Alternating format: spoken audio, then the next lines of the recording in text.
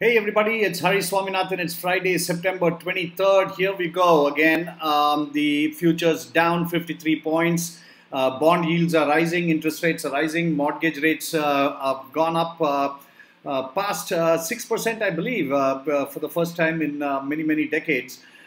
So here we go. Markets are definitely, if you look at the longer term chart, we can see that the downtrend is getting stronger now.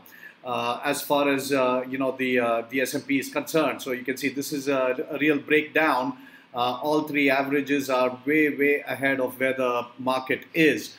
The good news is we've got a fantastic trade going here on the S&P. This trade has turned out to be very powerful. You can see that's up.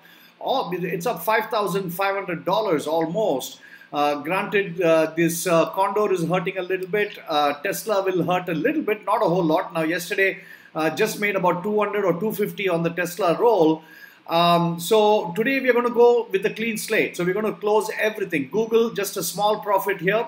200 bucks, 250, we'll take it. Netflix now, if you want to hold on to it and if you want to, get some time decay of today, because that's going to be rapid, especially on the call side. You can see it's going to go down. So so Netflix should be about a 1,200. Even if you close it after the open, should be about a $1,200 trade because the call side is going to collapse here. We're going to close Netflix also, but if you want to stay in the Netflix trade for some time, that's fine. I would recommend you close everything else at least. So Tesla.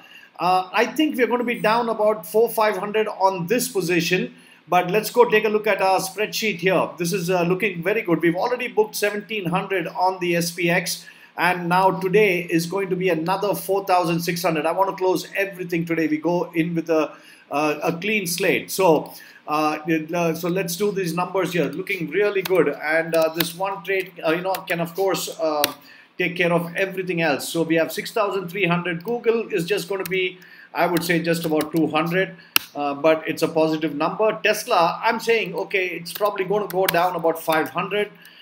So that would be a negative 250 trade. And then Netflix, which we just opened, that is going to be I would say at least a $1,200 trade. I'm going to watch it for some time and see if I can get, a little bit more. But otherwise, it's going to be about 12 to 1,500, even if you close it at the open. So here we go, guys. You can see that let's add up all of these up till 87.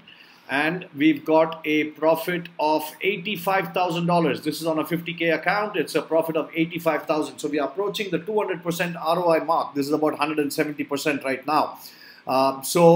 Good deal. And so we're going to close out everything. And let's go into the weekend with a flat position and see how things pan out. But certainly the bearish trend is coming in. So coming into next week, we'll put another hedge on the SPX. But let's see how the markets go and how Monday pre-market looks. Have a great weekend, everyone. Thanks.